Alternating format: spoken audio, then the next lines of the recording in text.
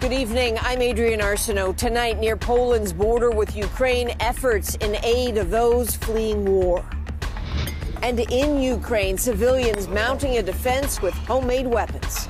They have so much power, military power, and you have volunteers. We have power in our hearts. Plus, the mood on the street in Russia. I'm Ian Hannah-Mansing. Also tonight, warnings about what's driving Vladimir Putin. He seems to have hardened his views. He seems to be much less rational. And large Canadian businesses with Russian ownership. Their assets could be targeted right here in Canada. Are oligarchs feeling a pinch? This is The National. This is Przemysl, Poland. We are about 10 kilometers from the border with Ukraine. This is on an escape route right out of a country that's being torn apart by war. And have a look around. This is the parking lot of an abandoned supermarket. And all day, all night long, buses have been coming in from the border. And when they arrive, there are volunteers standing by. They have food, water, clothing, information on shelter. Over here, they're offering them SIM cards. There are about 10,000 people who come through this very spot. All of them have been fleeing war that's been raging for a week. 7 days of intense fighting that has driven 1 million people to flee. This is what the UN calls the swiftest exodus so far this century. It includes so many who are coming here to Poland. But today, interestingly, is the first time the Russian military has admitted to any casualties at all. It says just under 500 soldiers have been killed so far. The true number on both sides, that's impossible to know right now. It is almost certainly far higher. With those losses, Russia is also reporting some territorial gains, but the Ukrainian people are not giving up. From here in Przemysl, let's head over the border to the city of Lviv, Ukraine, where today Susan Ormison got a first-hand look at the resistance to Russia's invasion. Ukraine's two biggest cities under intense pressure. Kharkiv today and tonight, a big blast near the train station in Kyiv. The city's mayor says the war has prompted a huge patriotic movement, and we found part of that at an old factory district in Lviv. They're called Lviv smoothies, a mixture of gas and oil. Lit on fire, they turn into Molotov cocktails. We can't show you exactly where they're made, but an army of young Ukrainians have been busy organizing donations of water, clothing, medicine to be sent to the front lines. And last weekend, a truck full of smoothies. In an old factory bomb shelter, they barely pause for the air raid siren. Students, young professionals, moving supplies, organizing to fight the enemy, the Russian invaders. I'm angry. I don't afraid.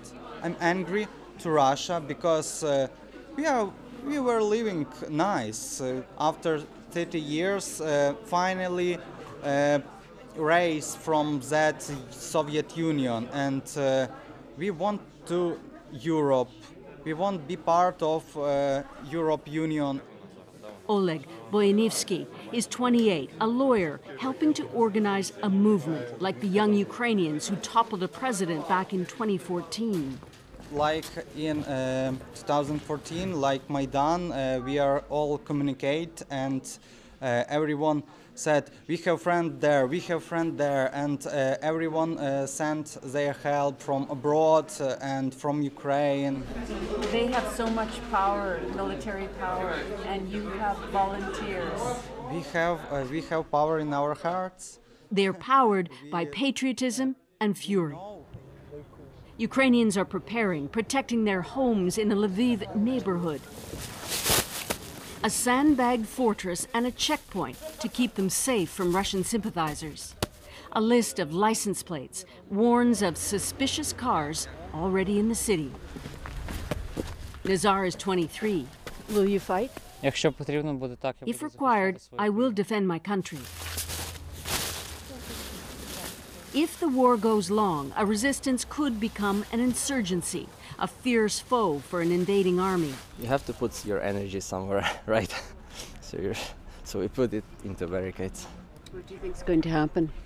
I think we're gonna win this war, right? There's no any options. Back in the bomb shelter, Oleg and his army are just getting started. Slava Ukraini! Glory to Ukraine, they shout. Glory to the heroes. But resistance won't come easily. Russians are battling to control southern cities. The first to fall, Kherson, a strategic city along a corridor that could open up to link Russia through to Crimea. And in Kyiv, increasing pressure night after night as people shelter in place, wondering if that huge Russian armed convoy will advance on the city. Susan Ormiston, CBC News, Lviv, Ukraine. And as you heard Susan mention the southern part of Ukraine, let's have a look there now. This is where a massive barricade is forming outside the country's largest nuclear power plant. Hundreds of workers and locals, many of them holding Ukrainian flags, are seen here blocking access to the plant to keep the Russian forces out. Russia says its military has already taken control of the area around the plant. So if Russia was hoping its invasion of Ukraine was going to be quick and easy, it was mistaken. Adrian, both sides are seeing victories and setbacks too. Russia's push into the country continues from 4 directions: from Belarus towards Kyiv in the north, from Crimea in the south, from the Donbass in the east, and towards Kharkiv in the northeast, where troops have been repelled, but airstrikes continue. This unverified video purports to show the moment Kharkiv city center was hit.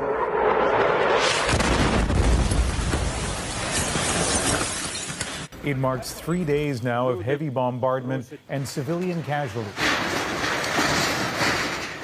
Kharkiv is Ukraine's second largest city, very close to the border, but so far holding against Russia's advance. Russia has been more successful in the south. The strategic port city of Mariupol reports being surrounded and continuously bombarded. As Susan mentioned, in Kherson, Russian forces appear to be moving freely, the first large population center they've captured so far. The prime focus of Russia's forces is Kiev, but the 60-kilometer-long convoy heading there is barely moving, and there's stiff resistance along the way around Irpin. Ukrainians have hit advanced forces hard here, fortifying the area. The response from Russia, devastating airstrikes, hitting homes in Irpin and targets in Kiev itself, raising fears of what's to come. I hope all this violence and cruelness ends soon. Ukrainian and Russian delegations are set to meet for a second round of peace talks. So far, though, we're not hearing a lot of optimism that it will stop the fighting. And Adrian, Canadian officials were near you today. Yeah, absolutely, Ian. Canada's Minister of Foreign Affairs was here in Poland. Melanie Joly made some news about new Canadian sanctions, but here it's the humanitarian front that is clearly pressing. If you visit a place like this one or a train station northeast of here, you can certainly feel it. When the bus rolls into Rzeszów, Poland, the exhausted and vulnerable who'd left Ukraine hours earlier pile on. Not entirely sure where it's going, absolutely sure it will be somewhere safer. Today, it's to a shelter in Krakow for a week, 2, probably more. Even those who can't bear to believe it know it. Women with sons too young to fight hold them close. For Yana, scared to give us her last name, communication is urgent. Local SIM cards a lifeline. My husband was here in Kiev, and I was very nervous because he is not online. I can't call, I can't message. The volunteer response is enthusiastic, but at times it feels makeshift and frenetic. Some needs are new and complicated. The problem is because the Ukrainian people hasn't money, have only Ukrainian money. Nobody wants to buy this money. If you can't exchange it, you're stuck. If you have kids to carry and bags too, you're stuck. In the chaos of triage comes a stranger, Canada's Foreign Affairs Minister, to assess the scale of the need. Melanie Joly admits it all took her aback. And so it was very emotional, but at the same time, it made my team and I even more determined to put maximum pressure on the Putin regime. And what does that look like? What does that newly look like, maximum pressure? Well, today we're announcing 10 new sanctions against oligarchs, 10 people that are working in the oil and gas industry in Russia that are close to Putin and his guard. Sanctions take patience. Saving lives takes speed. And the speed of all that's happened still stuns. This is 18-day-old Diana. Her mother's face we're not showing you because she's scared. She's a dentist. Her husband of 15 years is now fighting. Their lovely life has vanished. Even if she could get home, she says, everyone is gone. There's no electricity. Nothing, she fears, is left. All that from a war that started a week ago right now. Even though many watched it coming, the military build up the threats, seeing the invasion unfold was still a shock, including for Canada's ambassador to Ukraine. The atrociousness, the weapons that are being used, the indiscriminality of the attacks really surprises me. A Canadian diplomat thrust into war. That interview coming up later in the show. So the scheduled test of a U.S. nuclear-capable missile is now postponed.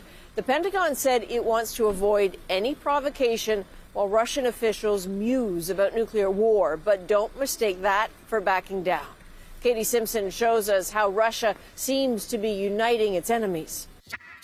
We shall now begin the voting process. After 2.5 days of debate, it was clear which way this would go. Members of the United Nations General Assembly overwhelmingly adopted a resolution condemning Russia's invasion of Ukraine. The result of the vote is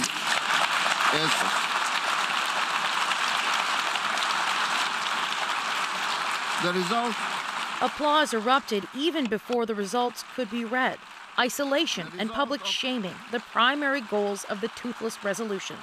Russia's only allies in this vote, Belarus, Eritrea, Syria, and North Korea. This is not very much a club that I would want to be a member of. The Biden administration bolstered symbolic moves with new sanctions, announcing it will cut off Russia and Belarus from new technology that would help their military and energy sectors. Additional sanctions on oil and gas remain under consideration. Nothing is off the table. Western allies are bracing their citizens for consequences at home. The price of a full tank of gas, the amount of the heating bill, the cost is likely to increase, warned the French president. The vice is tightening on the Putin regime, and it will continue to tighten. The support seen among international allies has spread to domestic politics. The British Prime Minister, with a rare moment of support, accusing Russia of committing war crimes. In the use of the munitions that they have already been dropping on innocent civilians, Mr. Speaker, in my view, already fully qualifies as a war crime. Just beyond the view of cameras sat Ukraine's ambassador to the UK. His introduction drowned out by another passionate show of support. These moments haven't softened Ukraine's pleas for more weapons, tougher sanctions, anything that might get the violence to stop. Katie Simpson, CBC News, Washington. Well, today, the International Criminal Court opened an investigation into possible war crimes in Ukraine. 39 member states had asked for one, another example of the international unity that seems to be isolating Russia through sanctions and flight restrictions. Briar Stewart shows us the mood in Russia as some scramble to leave. In a country increasingly sealed off, it's no surprise that there's a great demand for one of the only ways out, and those leaving carry heavy emotions. I'm also afraid how the whole world will be looking at Russians because of all this move the president did. Yeah, it's like I'm disappointed, I would say. At this train station, some are bound for Helsinki, where they can connect to international flights because much of the world's airspace is off limits to Russian planes. Olga Akimova is returning to Spain where she now lives, but is worried about leaving her parents behind. It can be the situation can become more serious anytime. So I'm really scared, but I'm just hoping for the best.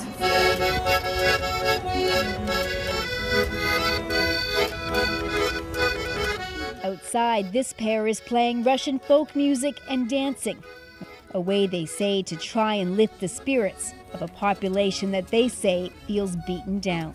They want blockade and pressure to Russia too much now. Anything happened, guilty Russia. Everything happened around the world. She believes Ukraine should be part of Russia and that this country is only defending itself. Others see Russia as a violent aggressor, but when they protest, they're met by rows of police. Officially, people are being arrested because this protest isn't sanctioned. Under the guise of COVID-19, there can be no public gatherings. But this is all part of an increasingly harsh crackdown on dissent. The media, too, is being targeted. At this protest, we were ordered to stop filming. And on Tuesday, 2 independent Russian stations were taken off the air, accused of spreading false information about what's happening in Ukraine. This is frightening, of course, he says. We will find out how serious the impact is. It's all part of an effort to try and control the message at home and silence anyone trying to challenge it. Briar Stewart, CBC News, St. Petersburg. So it is challenging to get real information in Russia, but there is a lot coming out of Ukraine, some today straight to Canada's Prime Minister. Today, Justin Trudeau speaking directly with the Ukrainian President Vladimir Zelensky. And Zelensky tweeted out that he thanked Trudeau for imposing sanctions against Russia, but he stressed the need for further measures. The Deputy Prime Minister, Chrystia Freeland, has promised more sanctions are coming, targeting institutions and individuals helping Putin.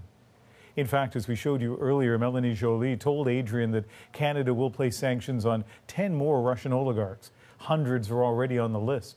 As Karen Pauls tells us, the threat alone has coincided with a shakeup at one Canadian company. This is Konstantin Babkin on Chinese TV 3 days after Russian President Vladimir Putin invaded Ukraine. I hope there is no large-scale bloodshed and that after this difficult period, things will be healthier. Days before that, he tweeted his support of Putin's move to recognize Donetsk and Luhansk as independent. For years, Babkin has been on the board of directors of Winnipeg-based tractor manufacturer Buehler Industries. In this Russian television video, Babkin gives Putin a tour at Buehler's parent company in Russia. Putin makes a joke about working as a combine operator.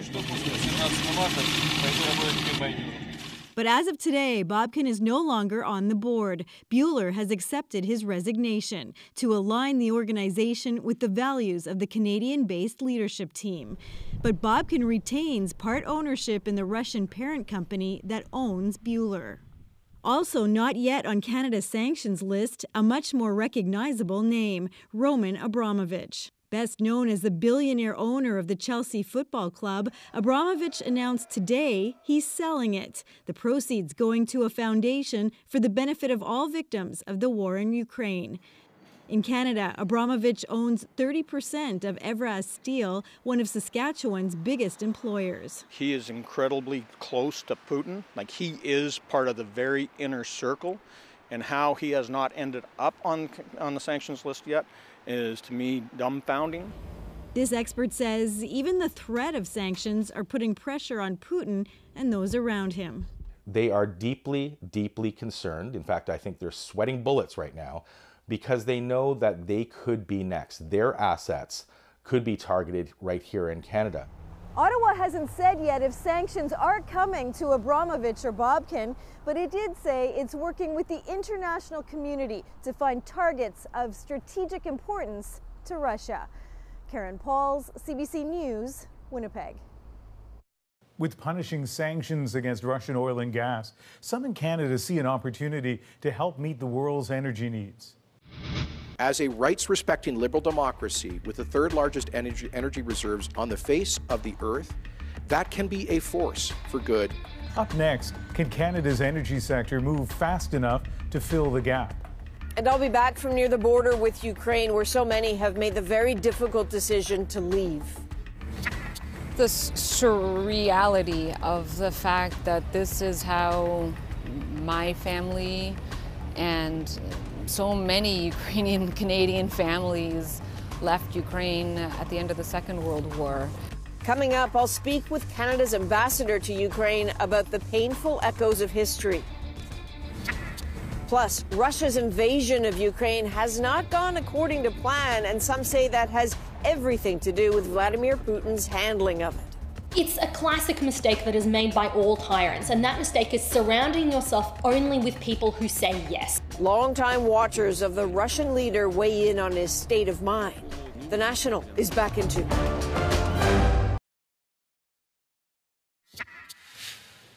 As we keep a close eye on Ukraine's capital tonight, Kyiv remains under Ukrainian control. Among millions hoping to keep it that way is the former Ukrainian president, Petro Poroshenko. He spoke passionately about that to Power and Politics host Vashi Kapelos. What is my arm? Yes, I have my arm in my hand, and we do our best to stop Russian soldiers as maximum as we can. With this situation, I can promise you, we will never surrender. This conflict has given a boost to oil prices, even to Western Canadian Select, which hit $100 a barrel today. That's a long way from the $4 a barrel in April 2020, the early days of the pandemic. As Aaron Collins shows us, Alberta producers see an opportunity. Around the world, a chorus of opposition to Russia's invasion of Ukraine.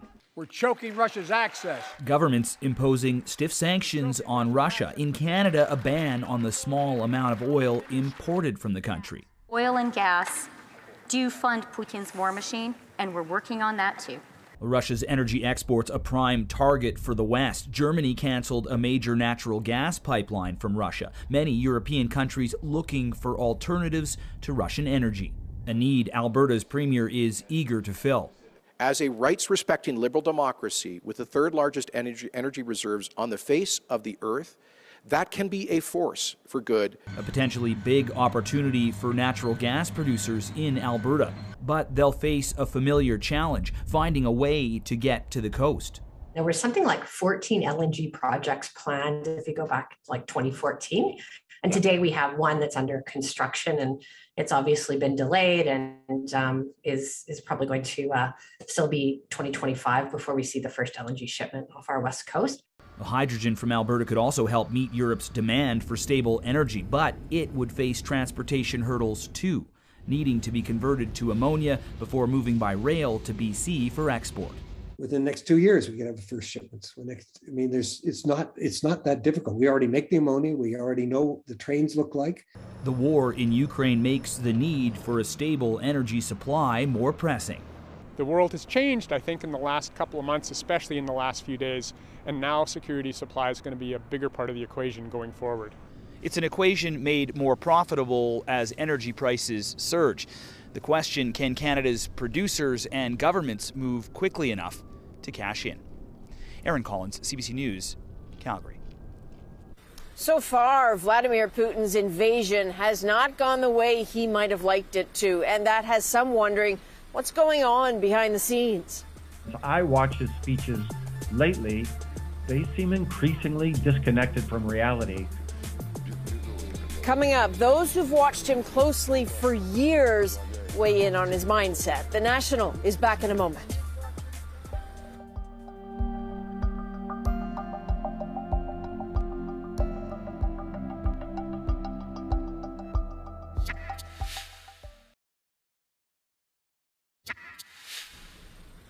Welcome back. You are looking at a Ukrainian rescue team lifting an airstrike victim into an ambulance. The city of Kharkiv has taken some very hard hits over 3 days of shelling by Russian forces, and increasingly other cities are also being bombarded.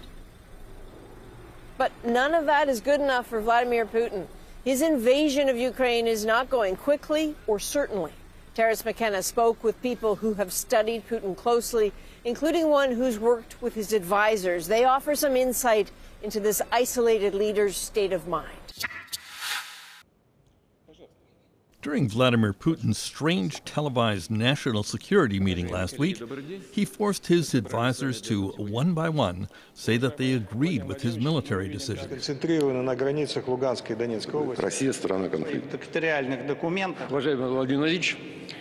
He publicly humiliated Sergei Narishkin, head of foreign intelligence, for stumbling over his lines and suggesting perhaps the worst could be avoided through more negotiations with Ukraine. He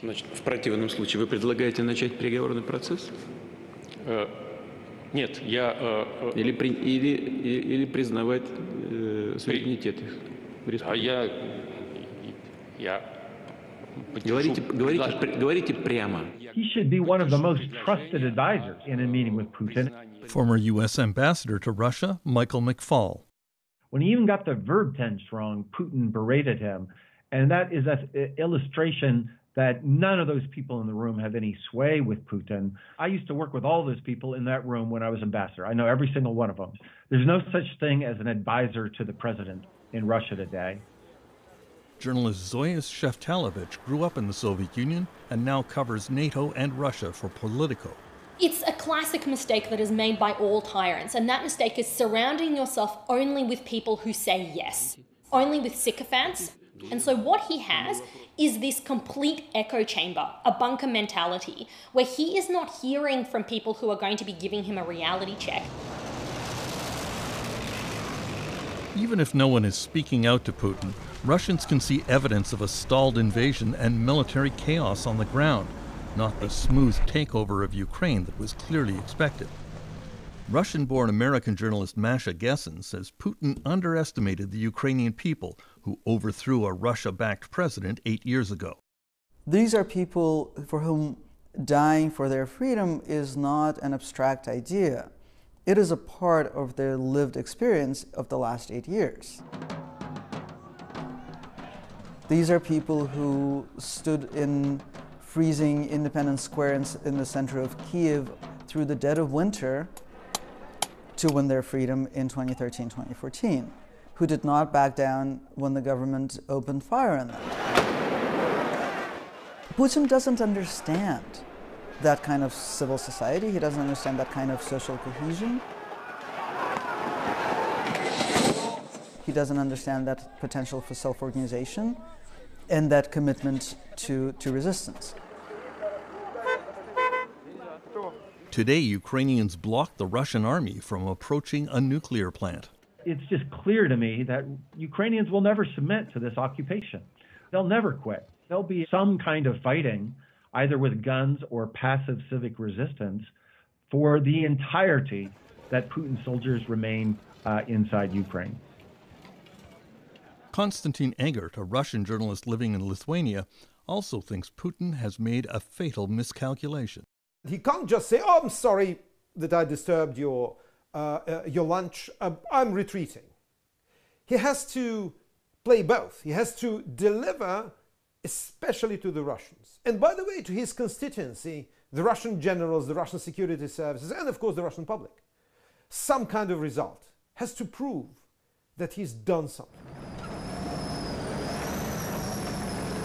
And this war with Ukraine will not be a victorious one. It will be a quagmire. It will be a disaster. And I think that quite a few military people understand it. UK intelligence services claim they are seeing strong dissension among senior Russian military officers about Putin's invasion of Ukraine. If you're a high-level person in the military, if you've seen how successful operations run, if you've run successful operations in the past, there's no doubt you're looking at a completely mishandled and bungled invasion of Ukraine. І вам ще дуже пощастило, тому що ви тут. The internet is now flooded with unverified Ukrainian army videos of captured young Russian soldiers who say they had no idea what they were getting into. We've chosen to blur their faces so they cannot be identified. They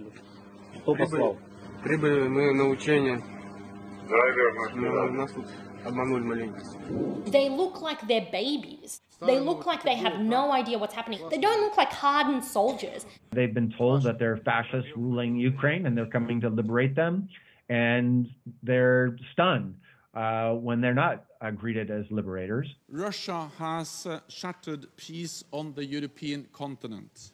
What we have warned against... On Monday, facing worldwide condemnation, Mr. Putin lashed out at the West, calling it an empire of lies. A recurring topic in recent days, questions whether Vladimir Putin is in his right mind. Many who have watched him for years are not so sure. Journalist Anne Applebaum has written many books about Russia. He seems to have hardened his views. He seems to be much less rational. He seems almost fanatically determined to eliminate Ukraine from the map in a way that does sound almost genocidal. I mean, the kind of language that he's using is about not recognizing the existence of Ukrainians, wanting to eliminate them, wanting to remove them. He has become obsessed with the West. He thinks we're out to get him. He thinks we're out to destroy his regime. And at the same time as he's developed these scary ideas, and as I watch his speeches lately, they seem increasingly disconnected from reality. And when he throws in a nuclear threat, that really means, you know, in my view, he's becoming increasingly unhinged. It was chilling to watch the moment when Putin made that nuclear threat. And General Gerasimov and his defense minister, Minister Shoigu, were there. The expressions on their faces communicated a lot of intelligence to me. They did not seem thrilled with this new order to get their nuclear forces ready. And if you're looking at this war, you're wondering, how does this end? Western media often tends to portray Putin as this evil genius who is maneuvering and manipulating and planning things out and 20 moves ahead in chess. Putin doesn't operate like that. If you look at the way Russia has been operating on the world stage over the past 24 years of Putin's Russia, he just throws things at the wall and sees what sticks. I don't think it's a great tactician to isolate your country as he did in 2014 when he first invaded Ukraine and wiped out, you know, billions of dollars in wealth and cut off his country. And now today, is it brilliant and savvy to kill women and children in Ukraine and make your country look like a pariah state? I just don't see the grand strategy at play here. I think we've grossly overestimated him. As Russia steps up its attack on civilian populations, Mr. Putin will have to come up with an explanation for why he is killing so many of the people he claimed he was coming to save. Terence McKenna, CBC News, Toronto. So many have made the painful decision to flee across the border, including Canada's ambassador to Ukraine. There came a moment where the windows of opportunity, if we had to react quickly, were going to be closed. Coming up, my conversation with Larisa Galadza on why it feels like history repeating itself. The National is back from Poland right after the break.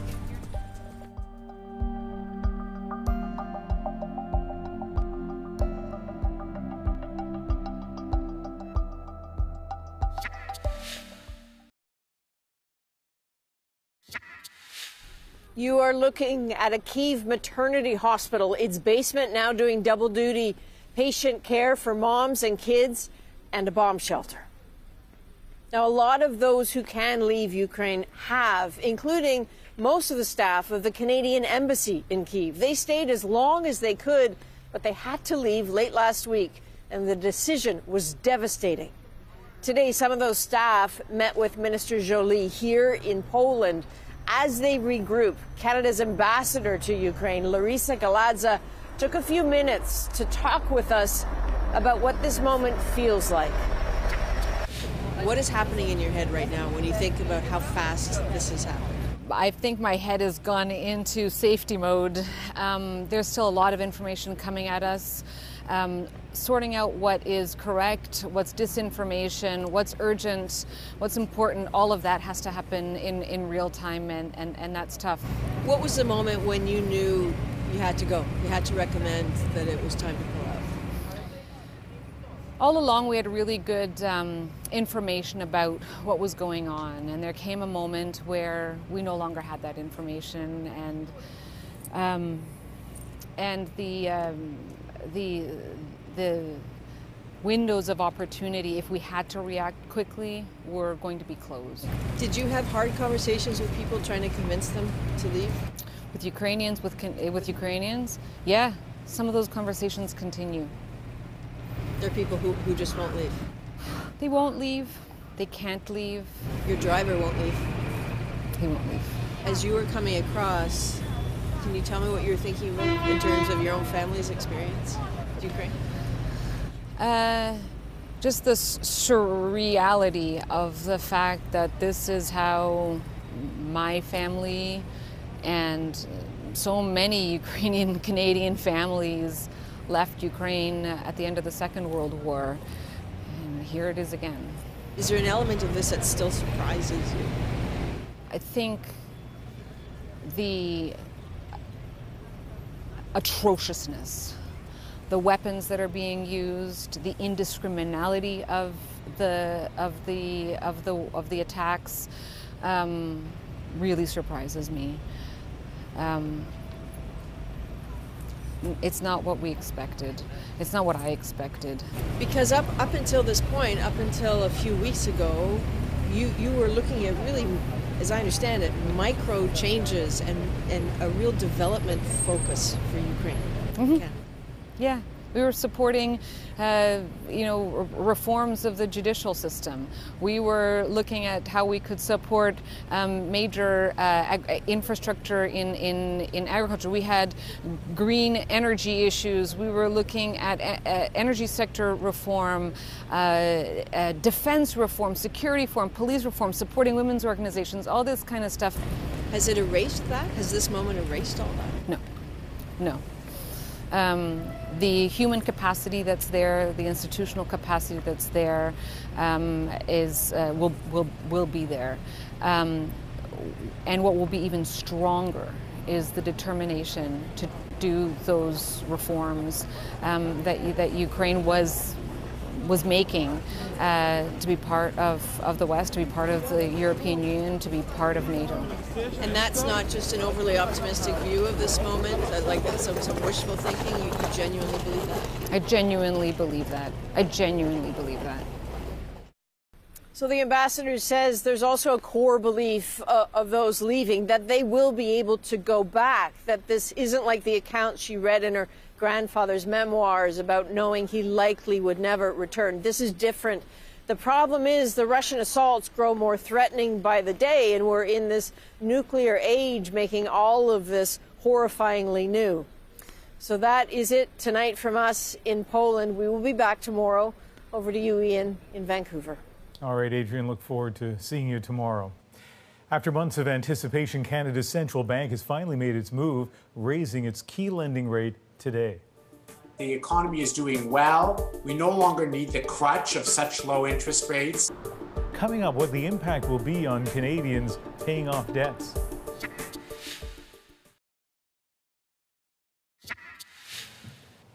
Welcome back. This is another look at Ukraine's capital, Kyiv. It is now Thursday morning, 1 week since Russia's invasion. Both countries are set to resume talks later today in an effort to end the fighting. We'll continue to monitor the situation in Ukraine, but right now, some of the other stories we're following tonight. Police say 47 Canadians have been arrested as part of a global investigation into online child abuse. This material depicted some of the most horrific abuse of children investigators had ever seen. The RCMP says 12 children have been removed from abusive situations across the country, and nearly 150 have been brought to safety globally. The investigation has led to the opening of more than 800 cases around the world. Thousands of people in the low-lying areas around Sydney, Australia were ordered out of their homes on Wednesday. Record rainfall caused this dam to overflow and the river to reach major flood levels. At least 13 people have been killed so far by recent flooding. That number is expected to rise as waters recede. WestJet has announced a deal to buy Sunwing Airlines for an undisclosed amount. Under the agreement, WestJet would also buy the website Sunwing Vacations. The deal is expected to close late this year, pending regulatory approval. Health Canada is recalling 4 models of Fitbit's Ionic smartwatches. There have been dozens of reports in the United States of its battery overheating, even burning. About 70,000 of these models have been sold in Canada. If you have one, stop wearing it. Contact Fitbit for a refund, and you can find out more at recalls.canada.ca. Well, one more thing is about to get more expensive in Canada, and that is the debt on variable interest rates. The Bank of Canada hiked interest rates today, and as senior business reporter Jacqueline Hansen tells us, the target is inflation. From the grocery store to the gas station, Canadians' finances have been getting squeezed from all sides. Now interest rates are heading higher too. People are in panic. Mortgage broker Rasha Ingrata created a Facebook page to communicate with her clients and try to calm their concerns. They're thinking that their payments are going to go up drastically. Lenders are already passing on the Bank of Canada's first hike. Variable rate debt that's pegged to prime is going up. Take a $400,000 variable rate mortgage. A quarter-point increase adds about $50 a month. If there are 5 more of the same rate hikes this year, as markets expect, that jumps almost $300. The economy is doing well. We no longer need the crutch of such low interest rates. So the central bank is raising rates to cool borrowing and hopefully inflation too. To bring inflation down, unfortunately, we have to cause some economic pain, and it will take a series of interest rate hikes. Supply chain disruptions, higher consumer demand, and energy costs are driving prices up. Plus, the Bank of Canada says the unprovoked invasion of Ukraine by Russia is a major new source of uncertainty that will add to inflation around the world. For Canadians living paycheck to paycheck, even a small interest rate increase could be a stretch. How are you going to be able to increase what you have to pay on your debt when you also have to pay more for food and transportation and everything else? Payment received, credit limit. Roy Graham is on a pension and worries how much his variable rate line of credit could cost him if rates keep going up. It's like the straw that broke the camel's back. It just keeps piling on. And at some point, it has to break. And that's what worries me. Still, the central bank's hope is higher borrowing costs today will help keep prices from rising out of control in the future. Jacqueline Hansen, CBC News, Toronto. A legendary Canadian ballet dancer is putting away her pointe shoes. A look into her long, impressive career next.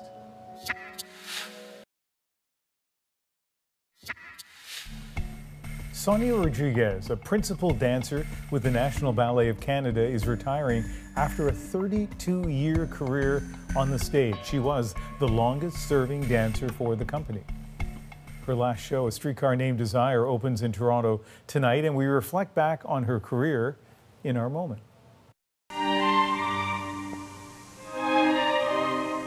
I was actually planning to retire last year, and then the pandemic hit. You know, they asked me if I would consider staying one more year and maintain Streetcar as my farewell performance. So I just thought, okay, fine, I'll just enjoy, you know, what I love doing one more year. I grew up here, you know, like I was 17 when I joined the company, and, you know, I've done everything here. I started dancing quite young. I did not love dancing when I first started. By the time I was 12, I knew that I had taken over, and I loved it, and I knew I was going to be a dancer. You're getting a look a little bit of what it's like and what it takes backstage to get ready to be a ballet star. What I will be looking forward to is, you know, maybe not pushing my body to dance on my own terms and find little things that make me happy, expressing myself through movement and music and have that but for myself. The thing about ballet, and what little I know of it, is that combination of movement that appears effortless, but you know it involves such great strength and just physically so tough. And so to be able to do that at that level for so many years is incredible. By the way, what inspired her as a girl to get into ballet? Swan Lake. That is the National for March 2nd. Good night.